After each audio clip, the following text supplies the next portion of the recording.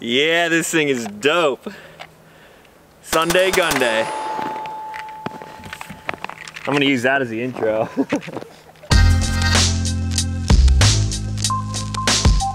What's going on, everyone? Back with another episode of Stuff and Things, and today we're taking a look at a special build that I just put together in collaboration with Panda Tactical. Now, I know some people don't like when I go crazy all out with builds, so for this one I decided to keep it a little bit modest. This is essentially my idea of a mid-budget build, not being super over the top but still giving you great functionality, reliability, and of course aesthetics. So let's not waste any time and just jump right into it. This has been dubbed the V1 TS Panda build thanks to the awesome new branded lowers coming from Panda Tactical. We have my logo on the left side and of course Panda's on the right. The Sequence Precision Safety Selector will let you choose if you want no pews or pews. The more pews the better in my opinion. Also in and on the lower you will find a Strike Industries mag release and takedown pins, a Magpul trigger guard, as well as a K2 grip since this is a pistol after all. The real icing on the cake is all of the Geisley goodness, from the bolt catch to the Super 42 buffer spring combo, and of course the super dynamic combat trigger. And yes, even those parts have TS logos on them. The brace is a CMMG rip brace, and I will definitely cover that here in a second. Now moving to the top, everything is in a New Frontier upper to match the lower. From the back forward, we have a Geisley supercharging handle. Yup, that has a logo on it too. A Strike Industries forward assist, dust cover, and hand stop on the rail. Speaking of the rail, this is an SLR 11-inch Ion Ultralight, which hides the SLR fixed gas block, tube, and comp, which is fixed on a Roscoe 10.5-inch barrel to match the bolt carrier group. And finally, to top it all off, we have some M-Bus flip-up sights and a Nikon P-Tac spur on a UTG mount. Woo, that is a lot of info all at once. If you guys have any questions on any of the parts that went into this build, I will leave a parts list in the description down below, so go check that out. Now, other than all of the overly complicated part names on here, this thing is pretty straightforward. So I'm not gonna waste any time, let's just get straight into the first mag impression. Alright guys, first mag through the TS Panda build. I already dropped it in the snow, so we're off to a great start. So far I have the Nikon P-Tac spur just sitting on this UTG mount, co-witnessed with the M-Bus flip-up sights. I'm not sure if they're on, so I'm back here at about 30 yards. We'll see how it does.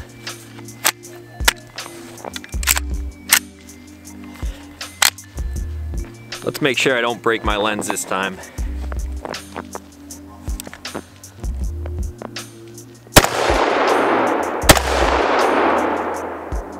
Fireballs.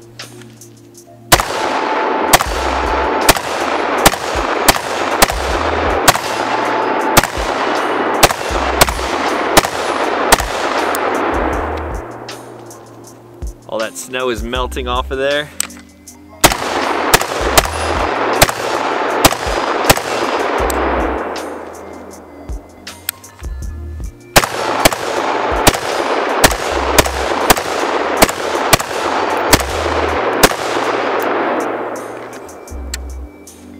Man, I miss shooting ARs. Oh, this mag is sticky. Alright guys, back for my first mag impression of this new build. Like you saw there, I did actually drop this thing in the snow. So once I was running those first couple of mags there was a ton of steam and smoke coming off of the barrel. I typically don't like to torture test rifles and stuff like that, and not that that was super hard on it, but this thing held up fine, obviously. Now there are a lot of parts on here that you have seen me incorporate into other builds in the past, so basically I'm going to kind of breeze over a bunch of those, but I guess I will start with the ergonomics and something new that I have not used before, and that is this brace back here. So this is actually a new offering coming from CMMG, and this is what they call their RIP brace. Yes, this is a collaboration with SB Tactical, and it does look very similar to their SBA3. However, there is some new technology in here that is not in the regular SBA3. Keep in mind this is a pistol brace. It does have the Velcro on the back here that you could put your arm through there if you wanted to. This is a 10.5-inch barrel. And like the SBA3, it has a little adjuster here. You can press that and put it in whatever position you want it in. But where this differs is actually their proprietary buffer tube. So because this is called the RIP brace, in order to deploy this brace, you literally rip it and it stops. On the underside of the buffer tube here, you will see that there are little holes with threads in them, and that is because this thing has a stop pin. This is a fairly short buffer tube since it is a pistol configuration, so I personally like running it all the way out. However, if you wanted to change that length of pull, you could put a set screw in here. That way, when this thing is all the way collapsed, when you go to pull it out, it will stop wherever you put that screw in.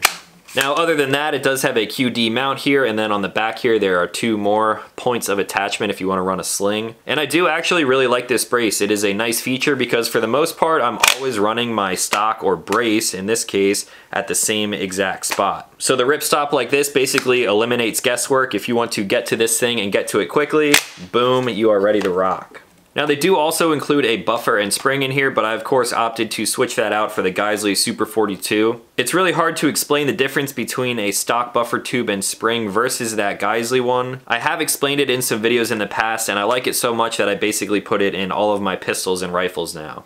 We have lost Sunday Gunday for some reason. But anyway, if you guys want to find out more information on this kit or that Geissele buffer and spring, of course, check it out for yourself. There's a lot of good information out there on the internet. Now moving forward for the rest of the ergonomics, Magpul K2 grip, I put those on basically all of my ARs and pistols, especially pistols. It changes that grip angle just a little bit, and I definitely prefer it over a standard like A2 style grip. I really do love a lot of the stuff that Strike Industries puts out, like the dust cover and the MAGA button.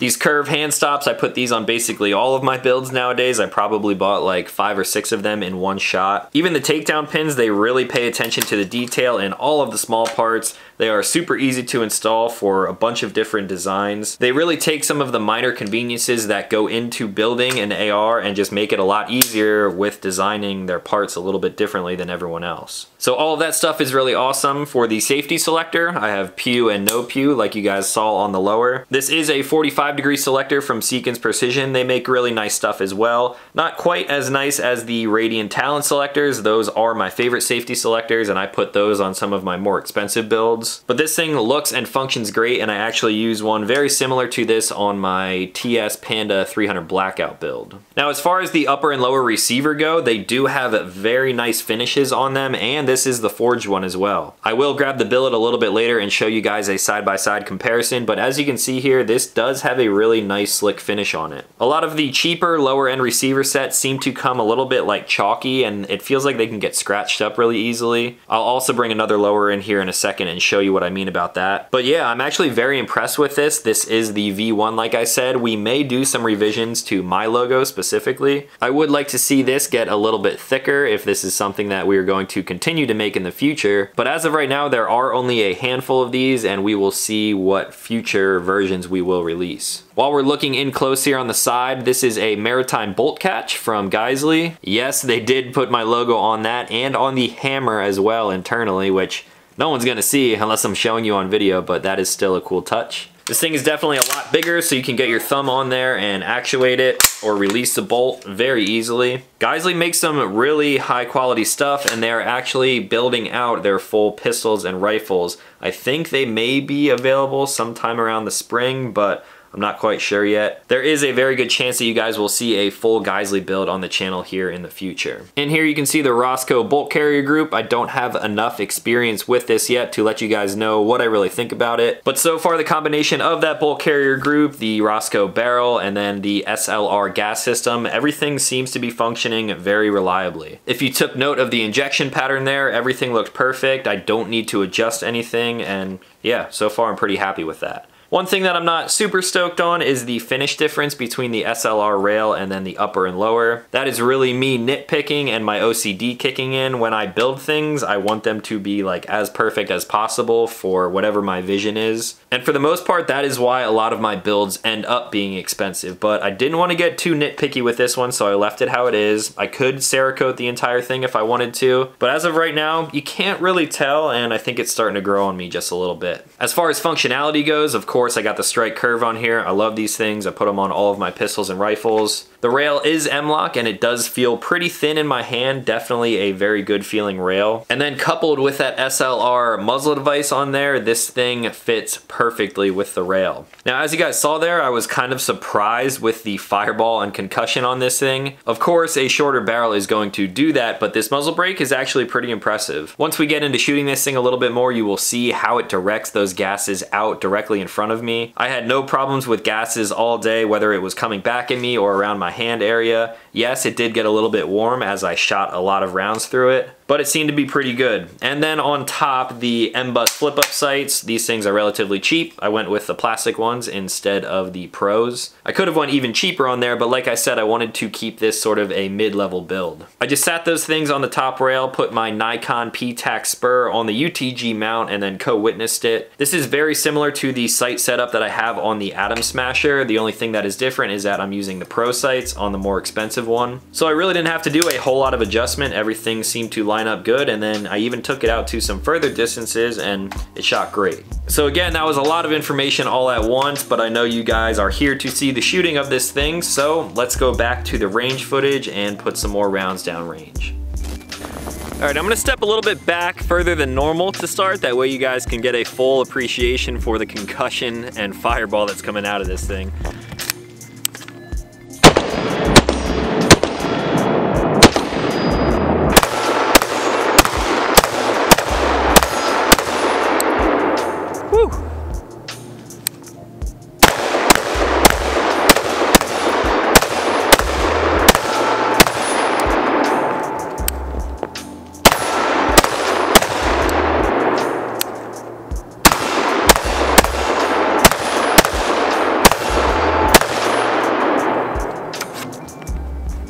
All right, we're back here at about 50 yards to test out some accuracy. I apologize to all the hardos in the comment section who are always like, oh, shoot at paper, ringing steel doesn't mean anything.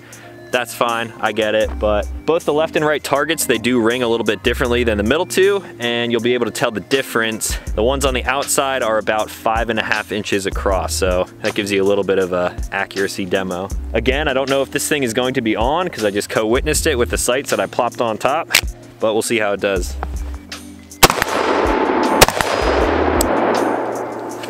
Big ones are on. How about the little guys?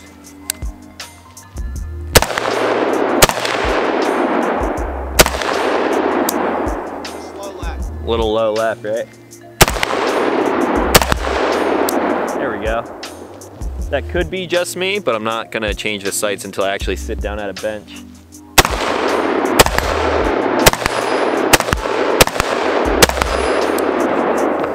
This thing is so violent, it's awesome.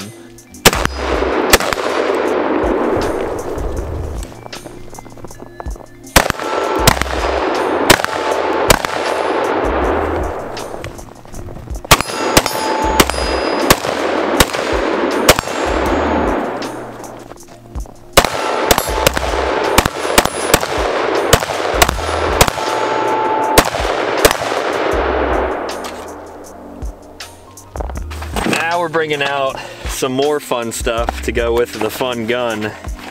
KCI USA, baby. 100 rounds. Let's see if it can run with this thing. Now we're taking a relatively lightweight AR and making it much heavier. But it's heavy with ammo, so that's a good thing. He's taking cover behind the car. This thing is so ridiculous.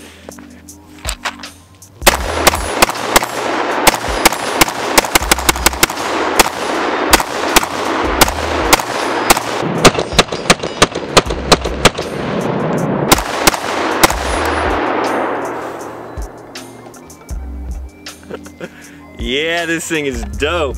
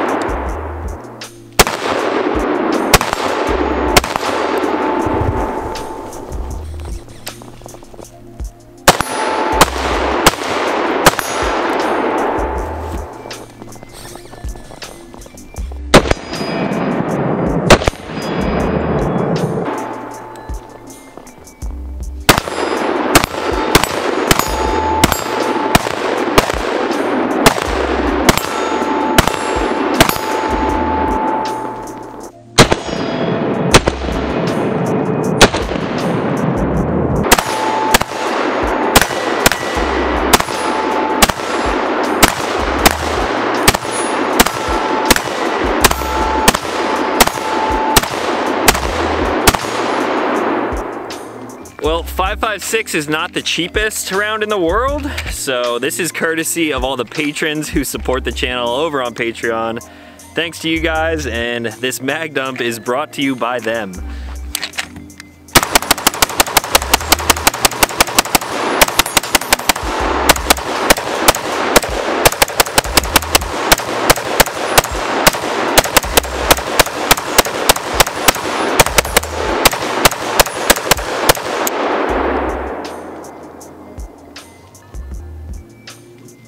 That is warm. Phew. It is just cooking that coating on this muzzle brake. Damn.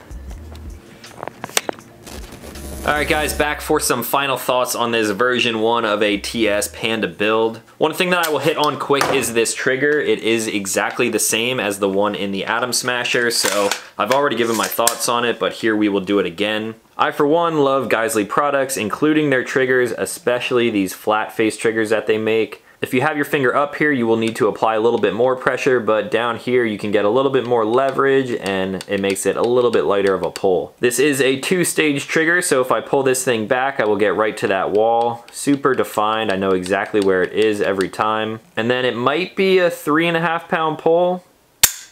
Super crisp and clean brake. It's almost like glass breaking when you do. Reset is nice and short, super tactile and audible. You know right where it is resetting. A little bit of take up back to that wall because it did kind of push my finger off of it there. Another super crisp and clean brake.